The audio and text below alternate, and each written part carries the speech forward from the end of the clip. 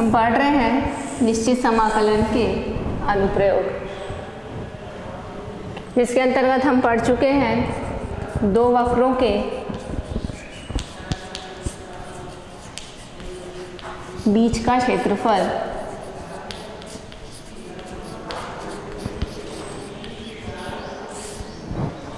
निश्चित समाकलन x की कोटियों a से b के मध्य y1 माइनस y2 dx से दिया जाता है। आइए इसी के अंतर्गत एक प्रश्न बनाते हैं। वक्र दो वक्रों y² बराबर 9x तथा x² बराबर 9y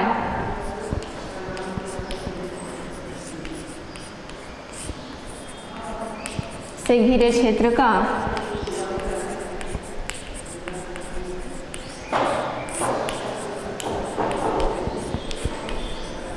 क्षेत्रफल ज्ञात कीजिए।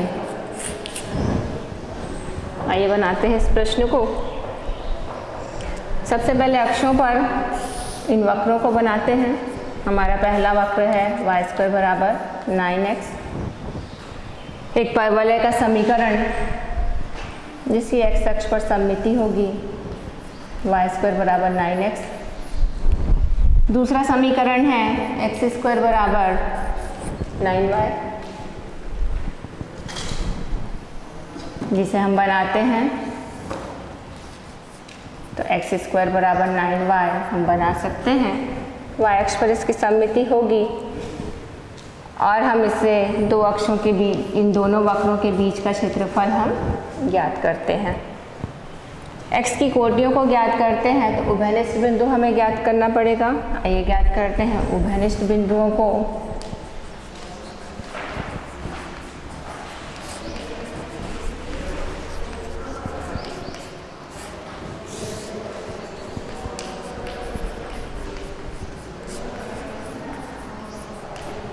उभयनिष्ठ बिंदुओं को ज्ञात करते हैं जिससे हमें x की कोटियाँ प्राप्त हो जाएंगी।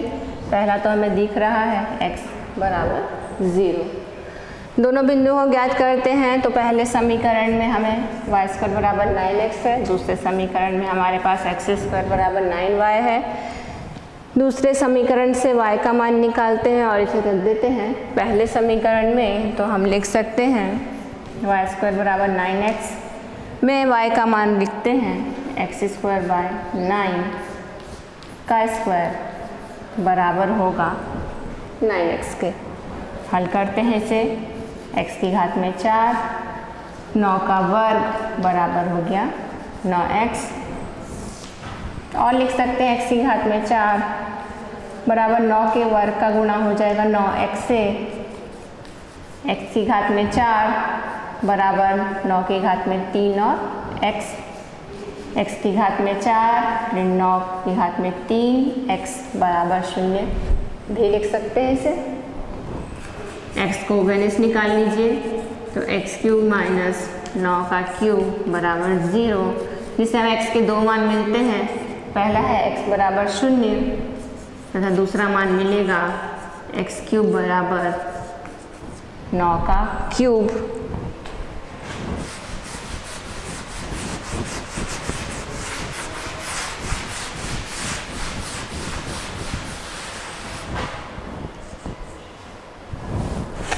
अतः x के दो मान हैं 0 तथा x³ बराबर 9 का क्यूब को हल करें तो x का दूसरा मान मिल जाता है हमें x बराबर 9। तो x की कोटियां हैं 0 से 9 और अभिष्ट क्षेत्रफल होगा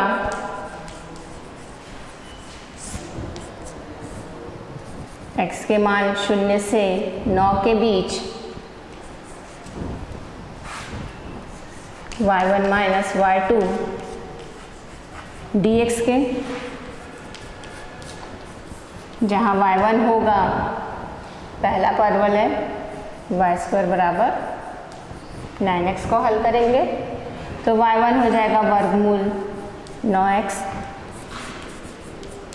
तथा y2 का मान हम निकालेंगे दूसरे परवलय से, जहाँ दूसरे परवलय का समीकरण है x² बराबर 9y से y का मान निकालते हैं x² बाय 9। y1 और y2 का मान क्षेत्रफल में रख देते हैं।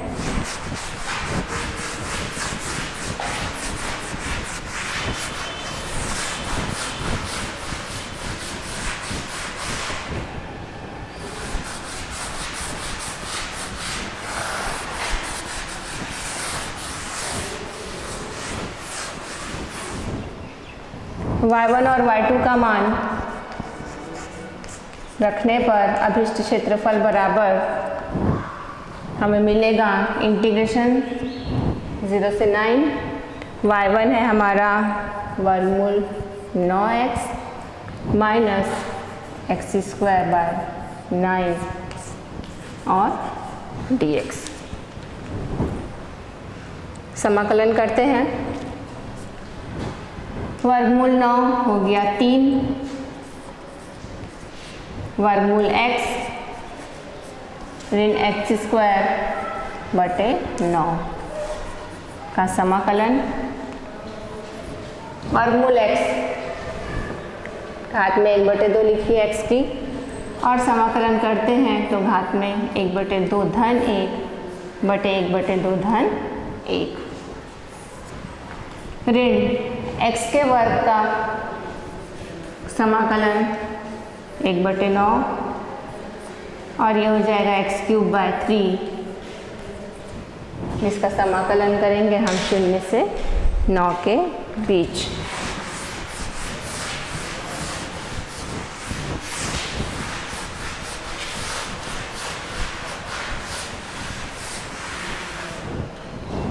हम देखते हैं अभिष्ट क्षेत्रफल बराबर होगा 3 x की घात में 3/2, हर में भी है 3/2 ऋण x की घात में 3 और हर में है 9 27, 0 से 9। इस 3/2 को हल करते हैं, 2 ऊपर चला जाएगा, 3 और 3 कट जाएगा और ये आ जाएगा 2 x की घात में 3/2 ऋण x की घात में 3/27, 0 से 9। अब हल करेंगे x की उच्च सीमा में से x की निम्न सीमा को घटा देंगे। x की उच्च सीमा है 9, 9 की घात में 3/2 लिखेंगे ऋण 9 की घात में 3/27। ऋण x का मान 0 रखने से दोनों ही पद हमें 0 मिलेंगे। हल करते हैं इस पद को। 9 को लिख सकते हैं 3 का वर्ग की घात में 3/2 ऋण 9 की घात में 3 अर्थात 9 का 3 बार गुणा बटे 27।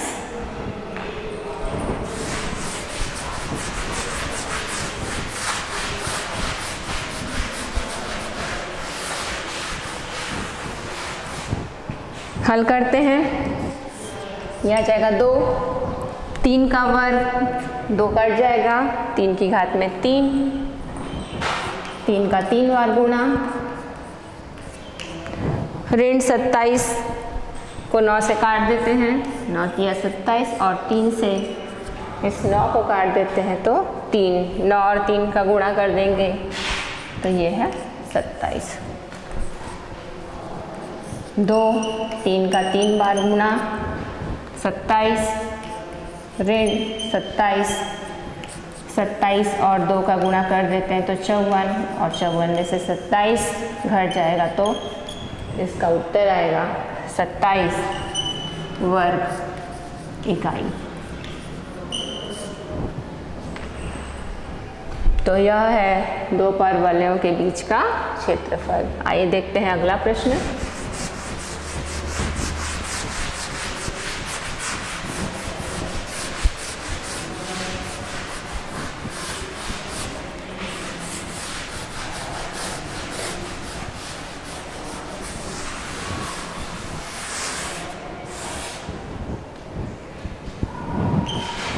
देखते हैं अगला प्रश्न, जिसमें समाकलन विधि से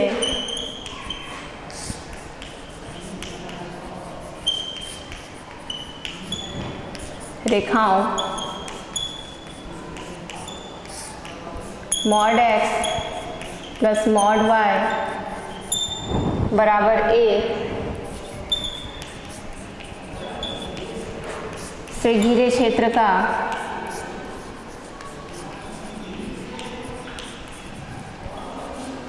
क्षेत्रफल ज्ञात करना है। तो हमारा प्रश्न है, समाकलन विधि से रेखाओं mod x plus mod y बराबर a से घिरे क्षेत्र का क्षेत्रफल ज्ञात कीजिए। आइए इसे हल करते हैं। मॉड x के दो मान हो सकते हैं, प्लस x और माइनस x। उसी प्रकार मॉड y के भी दो मान होते हैं, प्लस y और माइनस y। तो mod x plus mod y बराबर a जिन रेखाओं को प्रस्तुत करते हैं वे होंगे, सबसे पहला होगा x प्लस y बराबर a,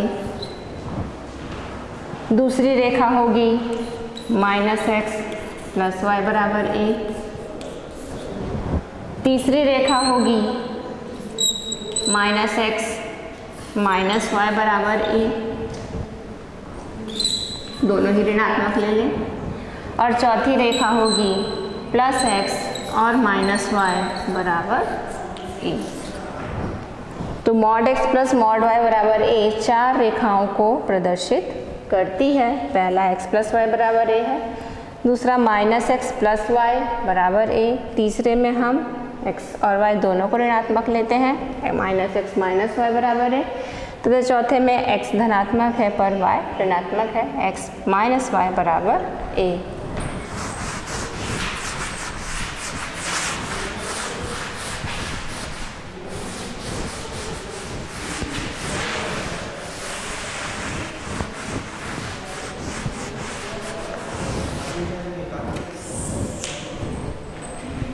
इन रेखाओं को हम इस प्रकार भी लिख सकते हैं, x bye a plus y bye a बराबर a। पहली रेखा को लिख सकते हैं, a से भाग दे दें, x bye a plus y bye a बराबर a। दूसरी रेखा को हम लिख सकते हैं, x bye minus a plus y bye a बराबर 1। इसी प्रकार तीसरी रेखा को लिख सकते हैं हम, x bye minus a plus y bye minus a बराबर 1, तथा चौथी रेखा को हम लिख सकते हैं, x bye a plus y bye minus a बराबर 1, तथा अक्षों पर इन्हें बना सकते हैं। अब आप क्षैतिज अक्ष x और ऊर्ध्वाधर अक्ष है हमारे पास x x dash y y dash बना लेते हैं। पहली रेखा यदि हम बनाएं तो उस रेखा का समीकरण है जो अक्षों पर a अंतःखंड काटता है। तो एक सरल रेखा जो x अक्ष पर भी a अंतःखंड काटता है और y अक्ष पर भी a अंतःखंड काटता है, x का मान 0 से a तक है। इसी प्रकार y का मान भी 0 से a तक है। दूसरी रेखा हम बनाते हैं जो x अक्ष पर माइनस a अंतःखंड तथा y पर a अंतःखंड काटता है, x की ऋणात्मक दिशा में। ये दूसरी रेखा x पर माइनस a अंतःखंड काटता है, y पर a। तीसरी रेखा हम बना सकते हैं जो x और y दोनों पर ही माइनस a अंतःखंड काटता है, तथा चौथी रेखा हम बना सकते हैं जो x पर तो a लेकिन y पर माइनस a अंतःखंड काटता है। तो इस प्रकार चारों रेखाओं को हम अक्षों पर बना लेते हैं।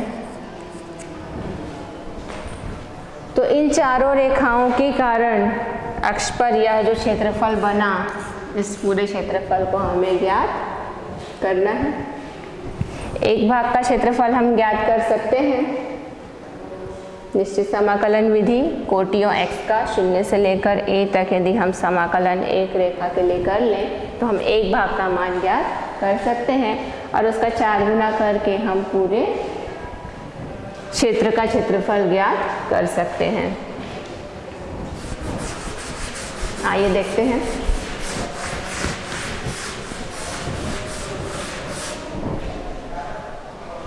तो इन रेखाओं को बनाने के बाद आप रेखाओं के साथ लिख सकते हैं कि कौन सी रेखा कौन सी है। ये है x बाय ए प्लस वाई बाय ए बराबर ए।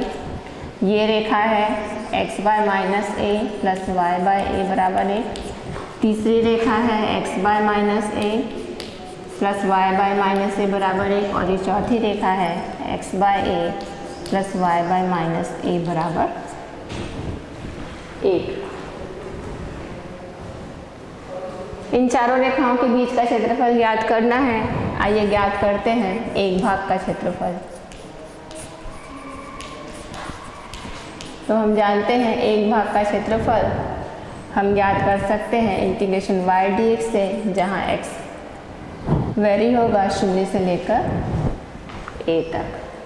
x की कोटियाँ होंगी 0 से लेकर a तक। अतः अभिष्ट क्षेत्रफल होगा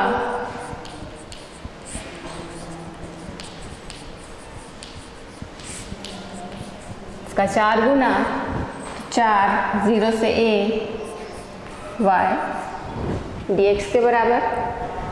y का मान हम निकालेंगे पहली सरल रेखा के समीकरण x प्लस वाई बराबर a से y का मान हम लिख सकते हैं a माइनस x।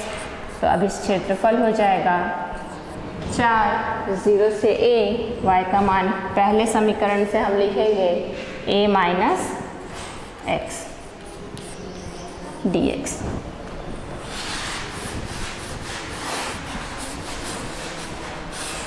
समाकलन करते हैं। जाएगा 4 a का समाकलन हो गया ax और x का समाकलन हो गया x स्क्वायर बाय 2 और इसकी सीमा है 0 से a। 4 x का मान a रखते हैं उच्च सीमा, तो ये हो गया a का वर्ग ऋण a का वर्ग बटे 2।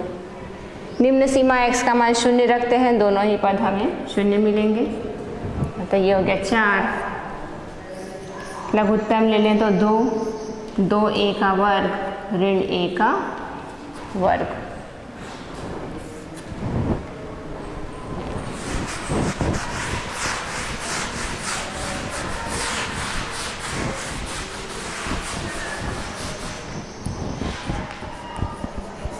अतः अभिष्ट क्षेत्रफल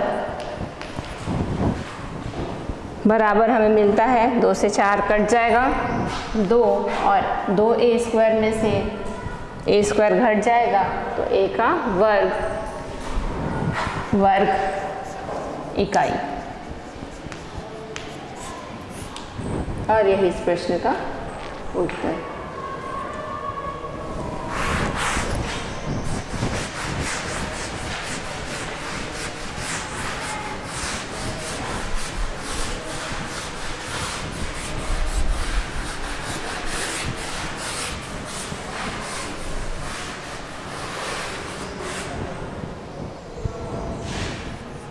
देखते हैं अगला प्रश्न। रेखाओं y बराबर 3x प्लस 1 तथा y बराबर 2x प्लस 1 तथा x बराबर 4 से घिरे क्षेत्र का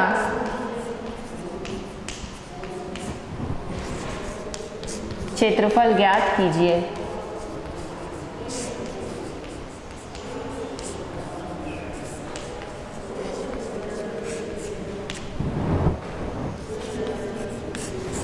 देखते हैं इसका हल। हमारे पास रेखाओं के समीकरण है। पहली रेखा है y बराबर 3x प्लस 1, दूसरी सरल रेखा है y बराबर 2x प्लस 1 और तीसरी रेखा है x बराबर 4। बनाते हैं इन्हें अक्षों पर।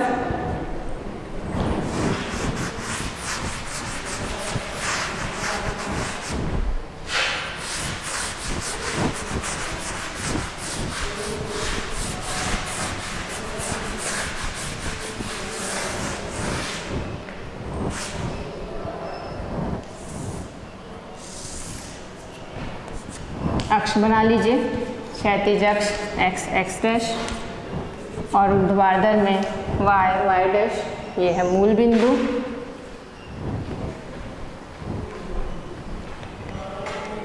y बराबर 3x प्लस 1 तथा y बराबर 2x प्लस 1, दो सरल रेखाएं, इन दोनों को हल करें तो हमको इनका उभयनिष्ठ बिंदु मिल जाएगा। पहला समीकरण है y बराबर 3x प्लस 1, दूसरा है y बराबर 2x प्लस 1। यदि इस y बराबर 2x प्लस 1 का मान हम समीकरण 1 में रखते हैं या दोनों पक्ष आपस में बराबर कर दें तो 2x प्लस 1 और 3x प्लस 1 को आपस में बराबर होना चाहिए, जिससे हमें मिलता है 2x बराबर होना चाहिए 3x के, या आप लिख सकते हैं 2x का पक्षांतर कर दें तो 3x माइनस 2x बराबर हो जाएगा 0 के, या x का मान हमें मिल जाता है 0। अतः दोनों रेखाएं x बराबर 0 पर एक दूसरे को प्रतिच्छेद करती हैं। पहली रेखा आप बना लीजिए, x बराबर y बराबर 3x प्लस 1। तो दूसरी रेखा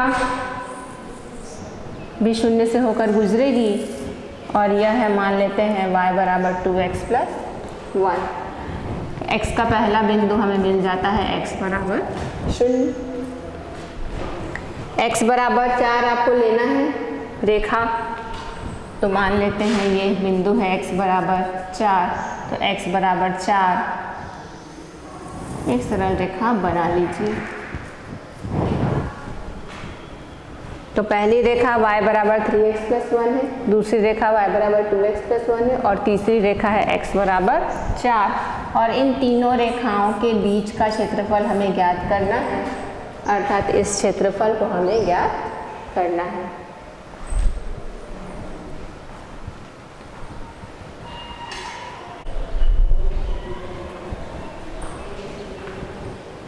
तो x की कोटियां हैं हमारे पास 0 से लेकर 4 तक, और इस अभिष्ट क्षेत्रफल को हम ज्ञात करेंगे। अब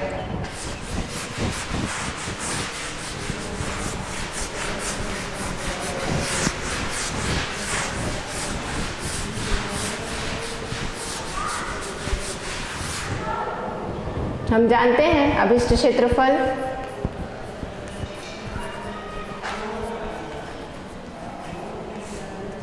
दिया जाता है इंटीग्रेशन x की कोटियाँ 0 से लेकर हैं 4 तक y1 माइनस y2 dx से, जहाँ y1 है पहली रेखा का समीकरण, तो इंटीग्रेशन x का मान लिखते हैं 0 से 4। पहली रेखा का समीकरण है 3x प्लस 1 माइनस दूसरी रेखा का समीकरण है y बराबर 2x प्लस 1, तो ये y1 हो गया और ये रेखा y2 हो गई dx। 0 से 4 के बीच इसको थोड़ा सा हल कर लीजिए। 3x प्लस 1 ऋण चिन्ह के कारण माइनस 2x और ये हो गया माइनस 1। dx एक कट जाएगा, 0 से 4 के बीच 3x में से 2x घट जाएगा, तो हमें मिल जाएगा x dx।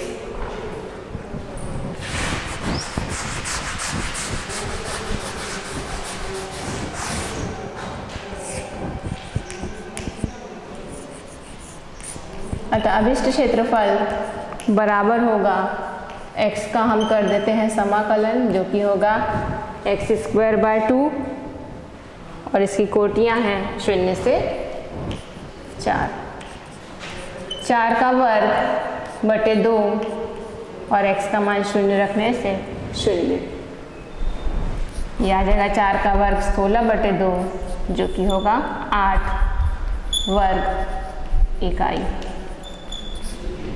अतः दोनों सरल रेखाओं और तीसरा x बराबर 4 तीसरी सरल रेखा के बीच का क्षेत्रफल आएगा 8 वर्ग इकाई होगा। तो ये थे निश्चित समाकलन के अनुप्रयोग, जिसमें हमने पहले पढ़ा किसी वक्र का x अक्ष के साथ बना क्षेत्रफल कोटियों के मध्य, और उसके बाद हमने पढ़ा दो वक्रों के बीच का क्षेत्रफल। इस तरह ये हमारा इकाई समाप्त होता है। इसी प्रकार अन्य प्रश्नों को आप बना सकते हैं। धन्यवाद।